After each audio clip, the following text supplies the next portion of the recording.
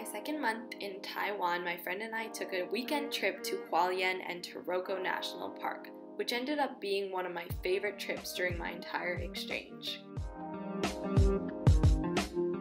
After arriving at Hualien Station, we went to Arirang Korean restaurant where they served the best bibimbap I've had in Taiwan. Later in the evening, we walked around Dongdaemun Night Market, which was weirdly empty for a Friday night. A lot of the stalls weren't open, but I still got some roasted mochi for dessert. Then we checked in at Cave Hostel, an amazing capsule hotel that cost only 250 NTD per person, which is around $10 Canadian, including breakfast.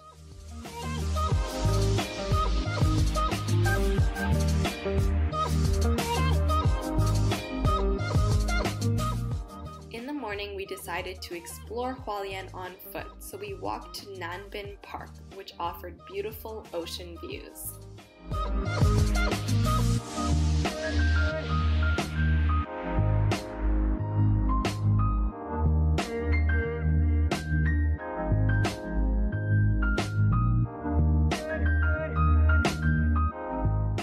We continued to walk all around the city until we finally stopped to get lunch at a ramen restaurant that specialized in black garlic ramen with thick pieces of meat.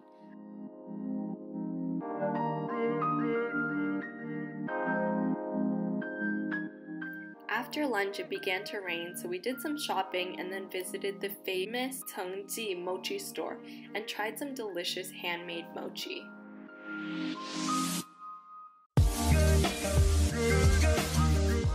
Finally, for dinner, we went to this incredible Japanese kushiyaki restaurant, but when we got there at 8 p.m., it was insanely busy, and our server told us that it would be a 3-hour wait. Since we weren't that hungry, we decided to wait for a table to open up, and it was so worth it. We ordered all kinds of grilled skewers, and they were absolutely delicious. By the way, I'll put all of the places that we went to in the description box below. The next morning, we woke up early to catch the bus from Hualien Station to the famous Taroko National Park. We decided to do the Bayang Trail, so we took the bus all the way to the last station at Tianxiang. There, we entered the trail by going through the first of many tunnels.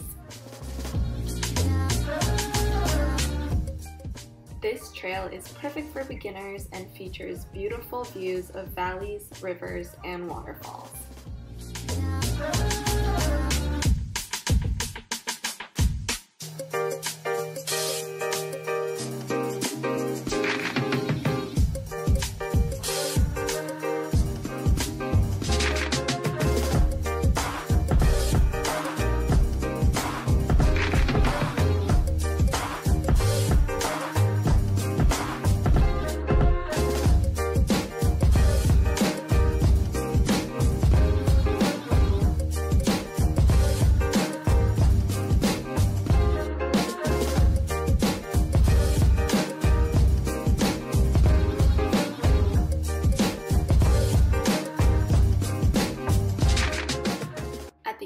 Trail is Water Curtain Cave.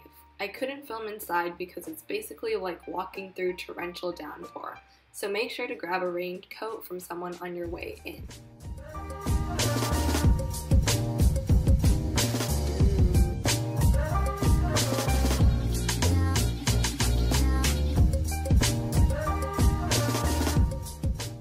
We wanted to see some of the other sites in the national park, so we hitchhiked to the Eternal Spring Shrine and Swallow's Grotto. Hitchhiking in Taiwan is typically very safe and easy, especially in Taroko Gorge because all of the cars are going in one of two directions. For the two of us, it never took longer than 2 minutes to find a ride, and the locals are all extremely kind. So if you don't want to wait for the bus or are looking for an adventure, hitchhiking is the way to go.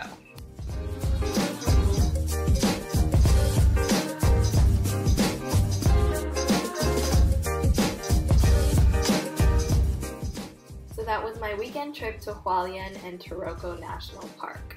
I'll be uploading more of my Taiwan adventures, so stay tuned for those.